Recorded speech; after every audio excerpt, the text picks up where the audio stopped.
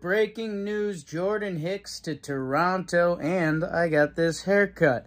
Hicks to Toronto, okay, instant reaction. Cardinals, yeah, you had to. Free agent after the year, all the arm talent in the world. I know they were trying to get the extension in there. I mean, other pitching staffs and front offices dream of a guy with that kind of arm talent. So at the deadline in a losing season, yeah, that's going to be the move. And if that guy's so close to free agency, he's going to want to F around and find out that chart. Have you guys seen that? Don't know what they're getting back, but kind of doesn't matter. Like, it's rental reliever. It's probably nothing crazy.